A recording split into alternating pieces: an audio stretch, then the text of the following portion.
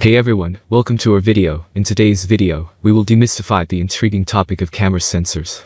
Specifically, we'll be comparing CMOS and CCD sensors, shedding light on their similarities, differences, and the impact they have on the quality of your images. So, without further ado, let's jump right in. Please check the description link, I will provide detailed information. Before we delve into the intricacies of CMOS and CCD sensors, let's understand what camera sensors are, and why they play a vital role in photography. Camera sensors are electronic devices that capture light and convert it into digital signals, forming the foundation of every image you capture. The two most common types of sensors found in digital cameras are CMOS, Complementary Metal-Oxide-Semiconductor, and CCD, charge-coupled device. Although both serve the same purpose, they employ different technologies, resulting in distinct characteristics.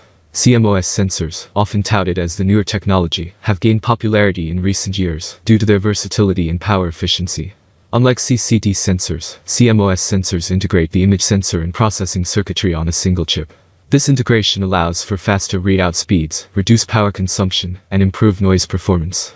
When light enters a CMOS sensor, each pixel captures the intensity and converts it into an electrical charge.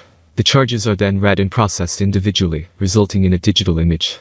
CMOS sensors excel in dynamic range and offer advanced features like on-chip noise reduction and high-speed burst shooting. On the other hand, CCD sensors, which have been around for longer, offer their own set of advantages. Unlike CMOS, CCD sensors have a separate image sensor and processing circuitry. That's all from my end. I make helpful videos daily, so do subscribe to my channel.